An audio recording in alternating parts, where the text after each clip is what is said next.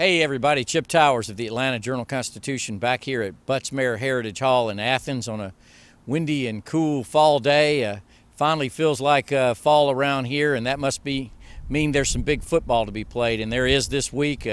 The Georgia Bulldogs, who dropped from 6 to 7 in the latest polls this week, take on number 25 Missouri. Both teams undefeated in the SEC this week, and Georgia going to have to take them on with a beat up and battered roster. He lost 3 players this past weekend. Still don't know if Todd Gurley's going to be back.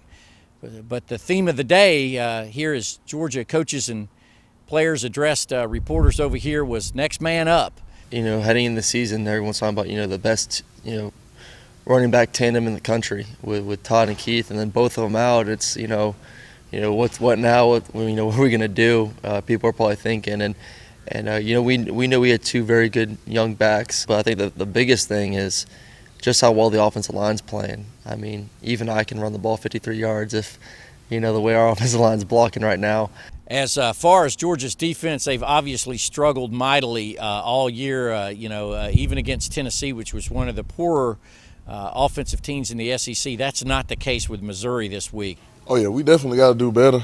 How we've been playing lately, it's not acceptable. We're not happy with that.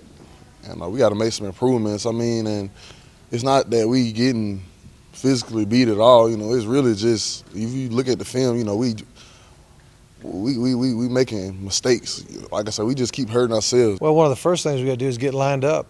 They're fast. They may be the fastest team as far as tempo. Running a play, getting on the line, running another play, running another play. So we got to get lined up. We got to get in position, and then we just got to, as always, try to win first and second down. Try to get them into a third down and medium or long situation. So that's what we heard over here on Athens today. Georgia will continue to work the rest of the week and get ready for this weekend's 12 o'clock ball game. Georgia's going to kick off on ESPN.